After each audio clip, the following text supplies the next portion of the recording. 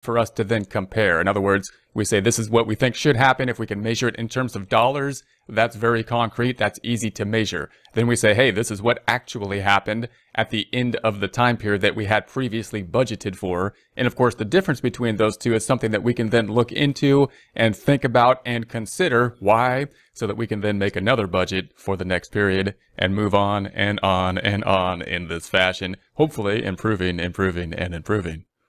Another major goal of the budgeting process, and one that's often overlooked, is the motivation of employees through participation. It's often thought that the budget's going to be applied from a top-down type of perspective, and sometimes it is, but we want to be careful of that because we really want to have the bottom-up type of feedback. We want to make the budgeting process a communication process because it's a really big opportunity for us to have that communication process. We want to be able to have all places within the company be able to give feedback so they feel like they're invested in the plan. They've contributed to the plan. They are part of the goal that has been taken on through the budgeting process, and therefore they're personally invested in the outcome. The only way to do that is to really get the feedback from everybody within the budgeting process. So the budgeting process, huge opportunity for communication to help everybody to feel heard. It does not mean, of course, that it's going to be a democratic process and we're all going to take a vote and decide what the budget is, but it does mean that the process of creating the budget should be in a systematic way, and the governing of the process should be in the format of how can we get the best information. And everybody in the company should hopefully know that the budgeting process is designed with that end goal in mind, to get all the information.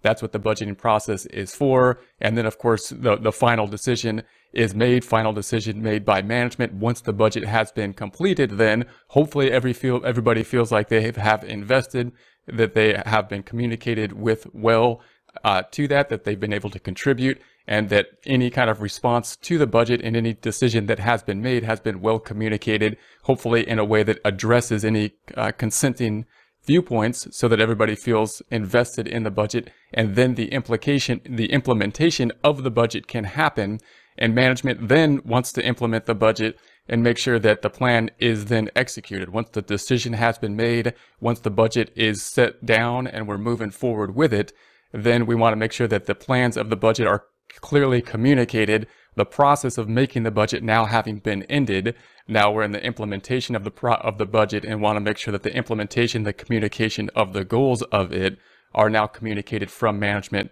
to the employees in a way that everybody understands what those goals and objectives that everybody has decided and invested in are. So to recap our budget objectives, it should promote future analysis, thought, and direction. So it has everybody kind of focused on the goals of the company and the goals that are going to be the future orientation. So if there's any question on the day-to-day type of activities that can happen, they should have some idea. We should have some idea of what to do given the overarching vision, the overarching goals and objectives of the budget and the company. Communicates the plan to the organization. So the organization, everybody within the organization hopefully has a good idea of what the budget is, how to act within the budgeting process, what their department is required to do within that budgeting process, because those steps have been well communicated. Make long-term strategic plans into short-term financial plans. So we want to have an overarching vision. Upper management does, of course, want to communicate that vision, but also want to communicate how we're going to get there on a step-by-step, year-by-year, month-by-month, day-by-day type of basis, so that people within the organization can then see the overarching vision, but also what they got to do immediately. They see the road in front of them, how to take each step as they go along the way. Provides benchmarks for evaluation. We should be able to compare what we do on the budget to what actually happens, that giving us feedback on our progress so that we can then make another budget. And it motivates employees through participation. It really should be a communal kind of activity. If it is, it's a huge benefit, huge opportunity for everybody to feel like they put some feedback into the budget, not necessarily feeling like the budget did everything that they wanted. That's obviously not going to happen.